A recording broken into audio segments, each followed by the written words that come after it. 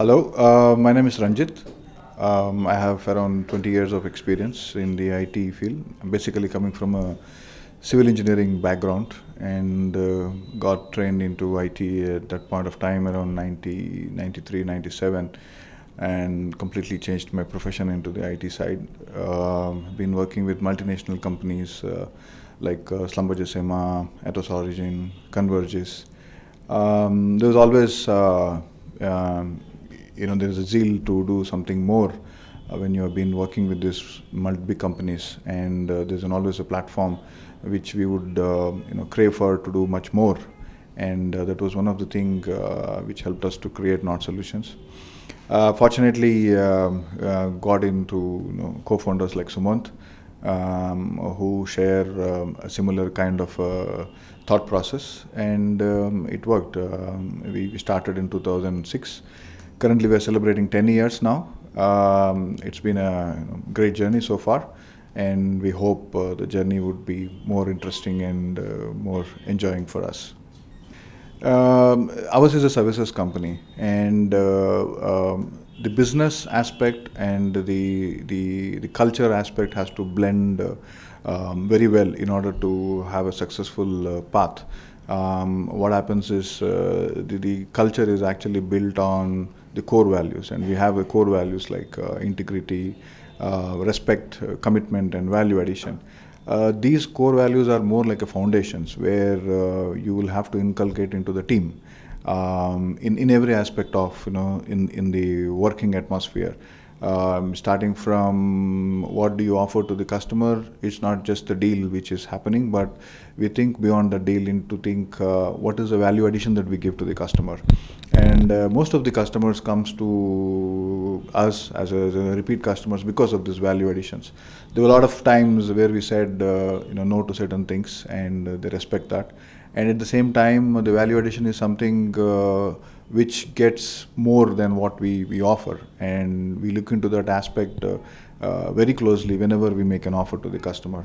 And the other things like integrity, commitment, and respect, we tend to follow diligently, and we make sure that it is cascaded not only just from our thought process, but until the organization. So you require a lot of training, with people, and giving a solid training to them, and you will have to put in right measures in place to ensure that these two things are actually balanced.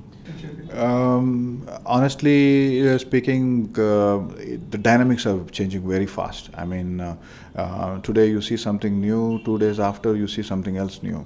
What is important is the approach that you need to have to stay in the run. I mean, it's like a marathon. When you're running, you need to keep your momentum, keep running in such a way that there is always something new which comes in. But what is important is how do you adapt to it, and how do you look beyond that particular opportunity. And looking at the way the world is going on in terms of digitalization and mobile and things like this, there is always a scope to do something else. You just have to point the right spot to see where you actually fit in. And you can also see that is how the current Indian state, where a lot of entrepreneurs are actually coming up, and things like T-hubs and startups, like compared to last 5 years or 10 years back, now things are changing very fast, and people look at every small thing as a challenge, and every challenge is actually converted into an opportunity. So that's how I see there's plenty of potential, and there's a lot to tap in. We have started off with our strength that has been into the telecom aspect, and being as a vision to be a good system integrator, as a leader in this space. While we have established for the last 10 years, we look at the aspect of how do we replicate these things to the other domains as well. We did have our footprints into other areas like logistics, like in Krishnapatnam and other places, which is SAP and things like that, which will help us to think beyond what we are doing. And system integration is something like it can be correctly fit into any kind of domain, where you have to have a right set of domain experts and the right set of people to do that. We understood that. Now there is a platform which is created, and we just have to look beyond that to replicate the models with a strong pipe or the strong vision to look beyond what is coming in. So we should be able to get into the other areas as well.